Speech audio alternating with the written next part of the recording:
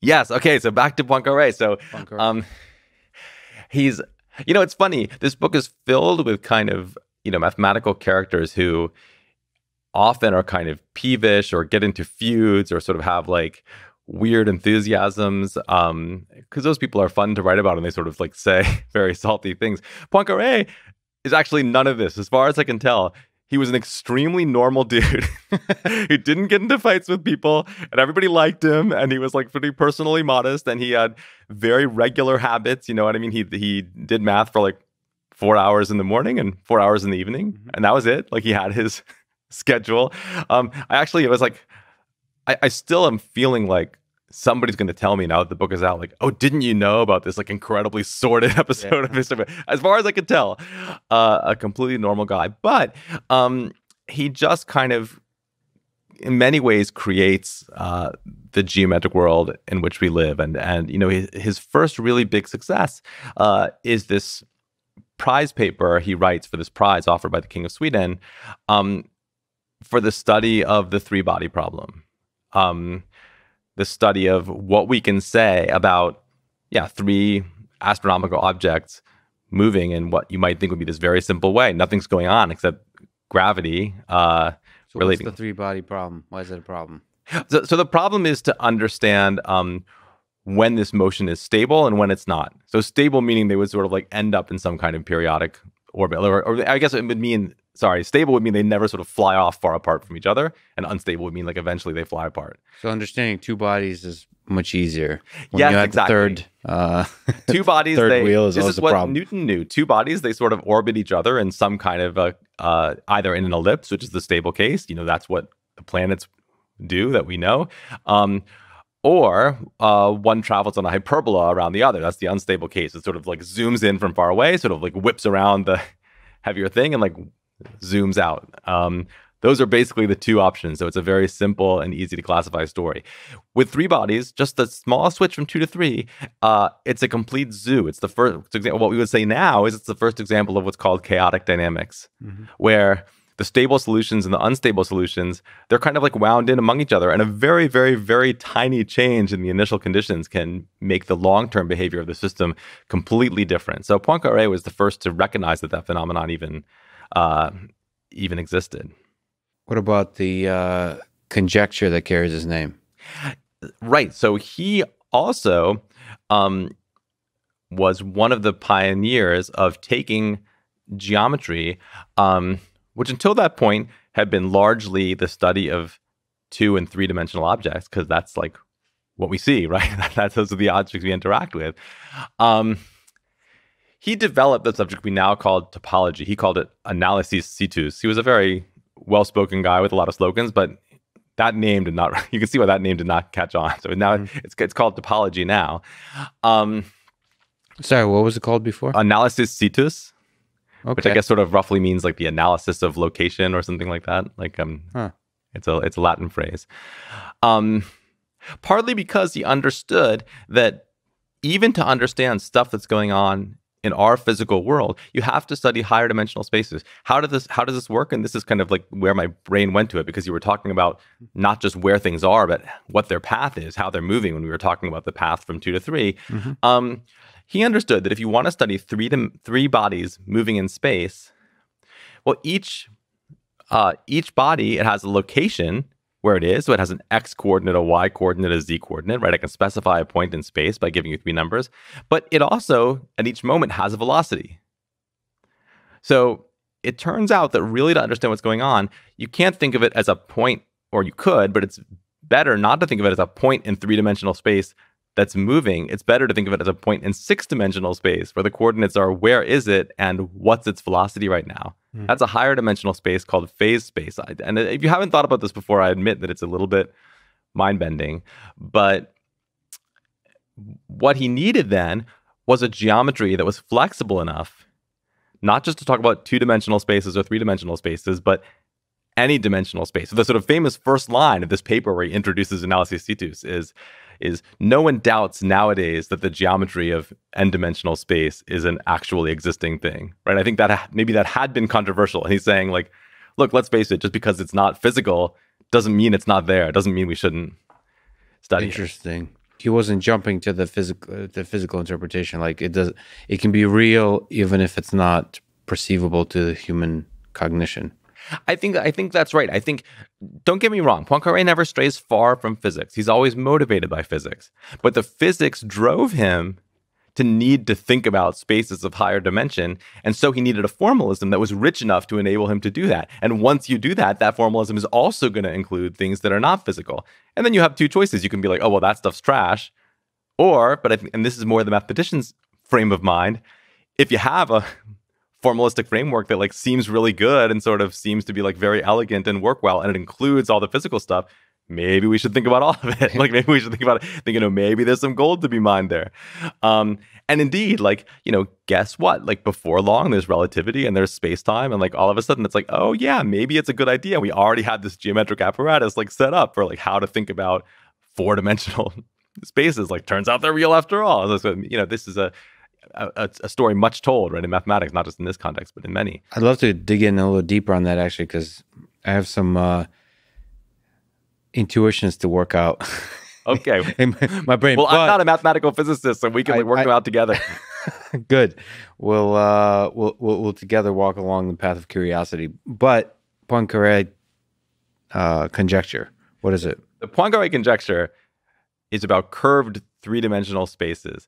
So I was on my way there, I promise. The idea is that we perceive ourselves as living in, we don't say a three-dimensional space, we just say three-dimensional space. You can go up and down, you can go left and right, you can go forward and back. There's three dimensions in which we can move. In Poincare's theory, there are many possible three-dimensional spaces. In the same way that going down one dimension to sort of capture our intuition a little bit more, we know there are lots of different two-dimensional surfaces, right? There's a balloon and that looks one way, and a donut looks another way, and a Mobius strip looks a third way. Those are all like two-dimensional surfaces that we can kind of really get a global view of because we live in three-dimensional space. So we can see a two-dimensional surface sort of sitting in our three-dimensional space. Well, to see a three-dimensional space whole, we'd have to kind of have four-dimensional eyes, right? Which we don't. So we have to use our mathematical eyes. We have to envision. The Poincare conjecture says that there's a very simple way to determine whether a three-dimensional space is the standard one, the one that we're used to. And essentially, it's that it's what's called fundamental group has nothing interesting in it. And that I can actually say, without saying what the fundamental group is, I can tell you what the criterion is. This would be good. Oh, look, I can even use a visual aid. So for the people watching this on YouTube, you will just see this. For the people on the podcast, you'll have to visualize it. So Lex has been nice enough to like give me a surface with some interesting topology. It's a mug. Right here in front of me. A mug, yes. I might say it's a genus 1 surface, but we could also say it's a mug, same thing. So if I were to draw a little circle on this mug, which way should I draw it so it's visible? Like here. Yeah, okay. Yeah. If I draw a little circle on this mug, imagine this to be a loop of string. I could pull that loop of string closed on the surface of the mug, right? That's definitely something I could do. I could shrink it until it's a point. On the other hand, if I draw a loop that goes around the handle, I can kind of zhuzh it up here and I can zhuzh it down there and I can sort of slide it up and down the handle, but I can't pull it closed, can I? It's trapped. Mm-hmm. Not without breaking the surface of the mug, right? Not without like going inside. So the condition of being what's called simply connected, this is one of Poincare's inventions, says that any loop of string can be pulled shut. So it's a feature that the mug simply does not have. This is a non-simply connected mug, and a simply connected mug would be a cup, right? You would burn your hand when you drank coffee out of it. So you're saying the universe is not a mug? Well, I can't speak to the universe, but what I can say is that regular old space is not a mug. Regular old space, if you like sort of actually physically have like a loop of string, you can always close you can pull it shut. You can always pull it shut. But what if your piece of string was the size of the universe? Like what if your piece of string was like billions of light years long? Like how do you actually know? I mean, that's still an open question of the shape of the universe. Exactly. Right? Whether it's I think there's a lot. There is ideas of it being a torus. I mean, there's some trippy ideas, and they're not like weird out there controversial. There's legitimate at the center of cosmology debate. I mean, I think there's somebody who thinks that there's like some kind of dodecahedral symmetry, or I mean, I remember reading something crazy about somebody saying that they saw the signature of that in the cosmic noise or what have you. I mean, To make the flat earthers happy, I do believe that the current main belief is it's flat. It's flat-ish or something like that. The shape of the universe is flat-ish. I don't know what the heck that means. I think that has like a very, I mean, how are you even supposed to think about the shape of a thing that doesn't have anything outside of it? I mean, but that's exactly what topology does. Topology is what's called an intrinsic theory. That's what's so great about it. This question about the mug, you could answer it without ever leaving the mug, right? Because it's a question about a loop drawn on the surface of the mug and what happens if it never leaves that surface. So it's like always there. see, but that's the difference between then topology and say if you're like trying to visualize a mug, you can't visualize a mug while living inside the mug.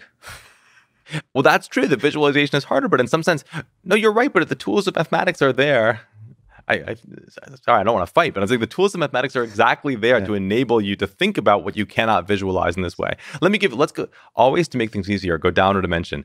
Let's think about we live on a circle, okay?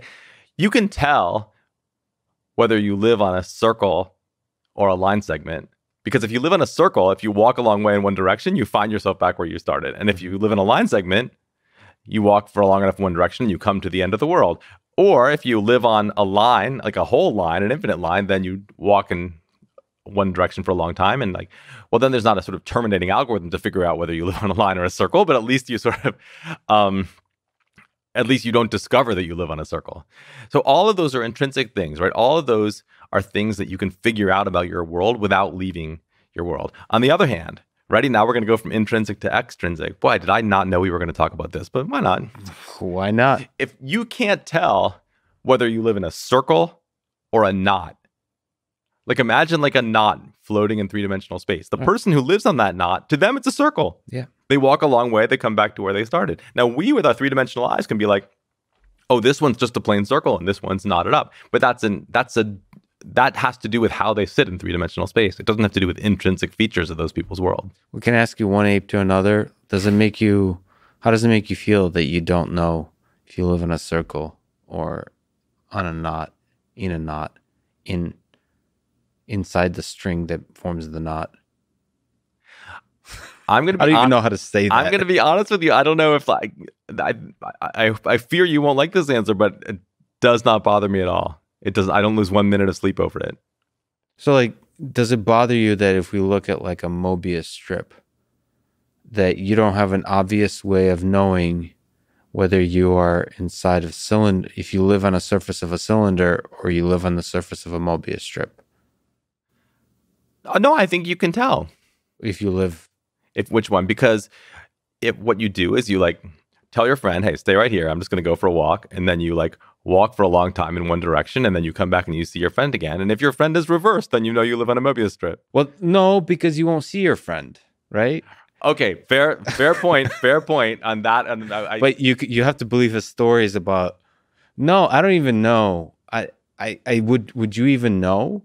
Would you really? Oh no, your point is right. Let me try to think of a better. Let's see if I can do this on the fly. It may not be correct to talk about cognitive beings living on a Mobius strip because there's a lot of things taken for granted there, and we're constantly imagining actual like three-dimensional creatures, like how it actually feels like to live on a Mobius strip is tricky to internalize. I think that on what's called the real projective plane, which is kind of even more sort of like messed up version of the Mobius strip, but with very similar features, this feature of kind of like only having one side, that has the feature that there's a loop of string which can't be pulled closed, but if you loop it around twice along the same path, that you can pull closed.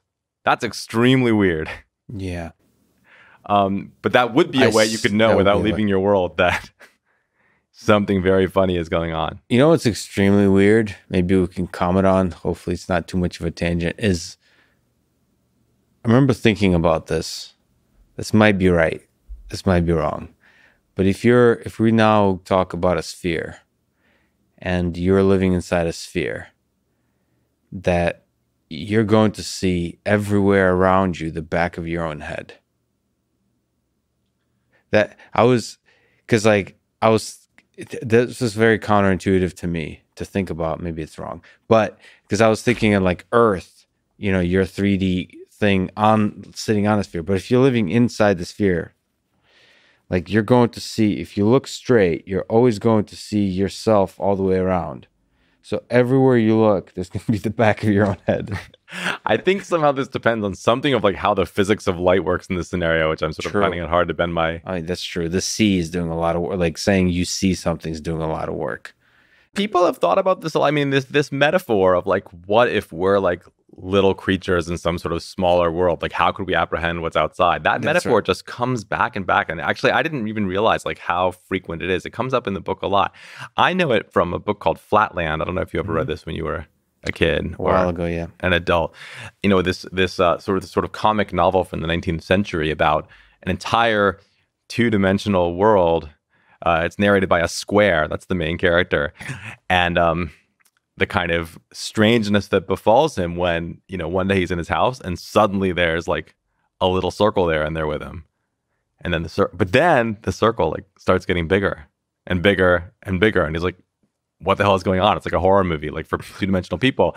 And of course, what's happening is that a sphere is entering his world. And as the sphere kind of like moves farther and farther into the plane, its cross-section, the part of it that he can see, to him, it looks like there's like this kind of bizarre being that's like getting larger and larger and larger until it's exactly sort of halfway through. And then they have this kind of like philosophical argument where the sphere is like, I'm a sphere, I'm from the third dimension. The square is like, what are you talking about? There's no such thing. And they have this kind of like sterile argument where the square is not able to kind of like follow the mathematical reasoning of the sphere until the sphere just kind of grabs him and like jerks him out of the plane and pulls him up. And it's like, now do you see? Like, now do you see your whole world that you didn't understand before?